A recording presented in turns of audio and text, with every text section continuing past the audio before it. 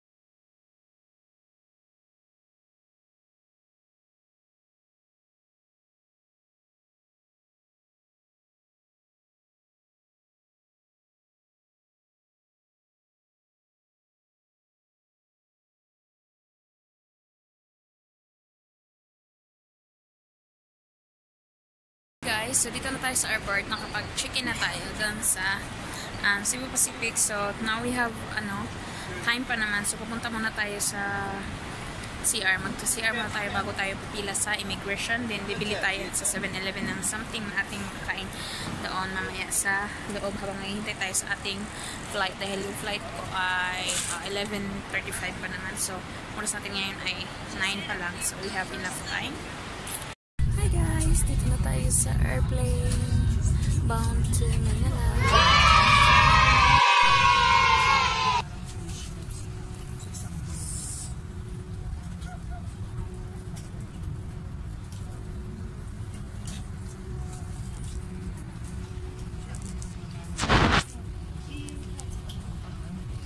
Hi guys, kararating ko lang. Dito na tayo sa Pilipinas. So, kalalapag lang natin ngayon guys. So, yan. Dito na tayo sa immigration. So guys, dito na tayo sa Arrival Hall, Philippines.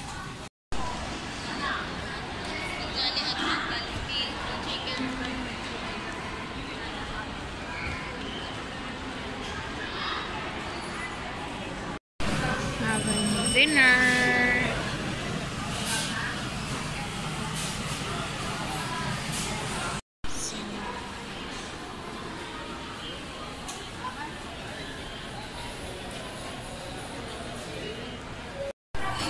Kakapos natin ng pamassage. Nagpamassage ako ng 30 minutes. Then, ngayon ay mag-relax tayo habang naghihintay ako sa ating flight. Masakit yung ulo ko. Buti na lang dala ko yung ating chino oil. Dahil feeling ko darating na naman yung ating dalawa. So, yeah. So, mag-vlog ulit ako mamaya after natin dito or kapag nakapag-check-in na tayo papunta sa Tacloban.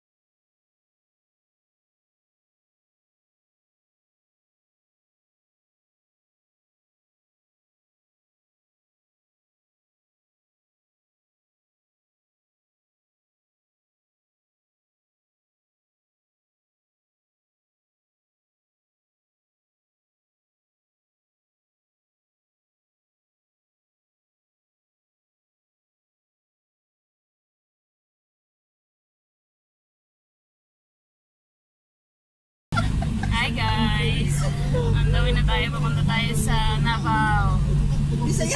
Nanay. And another nanay. Nagsigil ako katawa, pero ako kaila sa ilang mga pangalan. Kaniya ba, Mick? Si San Silma na siya, niya ako si Dayden. Si Nay San Silma o si Dayden. Kaniya ba, Mick, uban dito sa airport? Sige lang kong katawa niya. Sige lang, Mick, katawa niya. Static! Pagpapakasabot sa ilang mga pangalan. Na si nanay, hindi pa siya kaya pagigan siya. Hawig daw siya ni Cheryl Cross.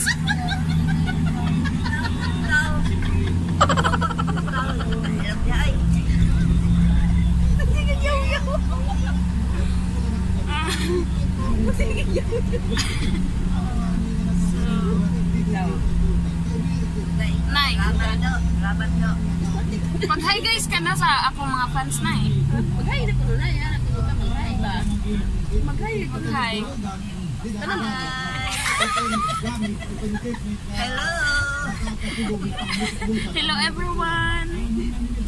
Ay, pagas. So sa kuwan sila guys, sa Naval, din ako mag-stop over ko sa Biliran. Yan sila, masakay pa sila og Pagud. Kaya baka sila bigatangan. Asa na tagaan ta pag ako sa chocolate para makaingon ko. Kaya ako agad. Malaki.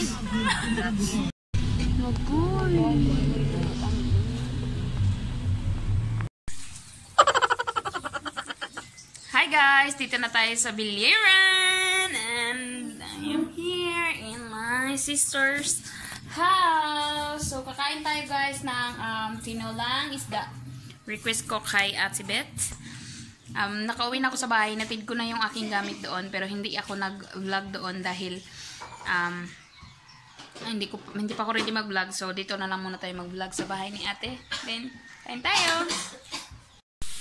Good morning guys! Ha? So guys, dito na tayo ngayon sa bahay namin. At tapos ko lang kumain doon sa bahay nila ate. Doon ako kumain kasi walang ulam sila mama. So yun. Ngayon ay magsha-shower tayo. Mama is here. Pumayat na si mama kay sa consumption sa kanyang asawa. So, mag-shower muna tayo guys. Then, balikan ko kayo mamaya.